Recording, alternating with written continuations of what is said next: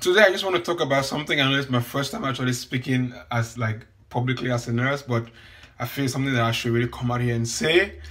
Uh, Something happened in the hospital where I was, and a patient came up to me just randomly and asked me like, I think my blood sugar is very low. I know my body very much, and can you please check my blood sugar for me? I mean, like, and she was very asymptomatic. Like, for those who are nurses, when I say asymptomatic, you know, like someone is asymptomatic, right, which means you could actually see the person and you like, oh, but there's nothing wrong with this person.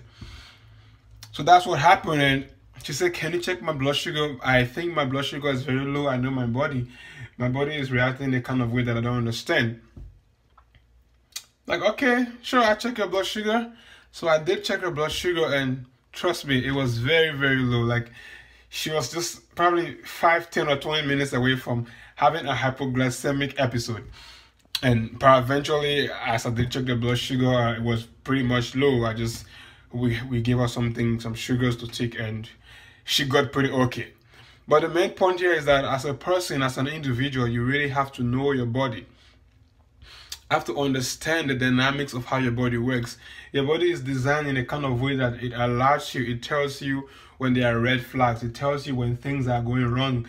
It tells you exactly what is happening within the system. Like when you don't drink enough water, or you have some issues with your kidney, you begin to feel flank pain in your back. That means you're dehydrated, or that means you have you have like either a kidney infection or something like that.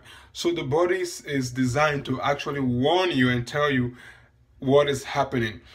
So whenever you do get warning from your body, please don't ignore those warnings. Please don't neglect those warnings, because those warnings, they are very crucial and fundamental in helping you get a better treatment. So always know your body as a person.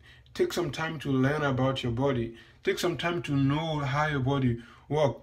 And are you a guy out there? Are you a hardworking person? It's good to be hardworking, but sometimes too your body feel pain. Sometimes too your body goes through some stress, and you really have to sit down and actually understand your body and help your body. Because if you are sick, you ain't gonna be able to work much faster or much better. So this is 2019. We want to live healthy. We want to eat healthy. We want to be healthy.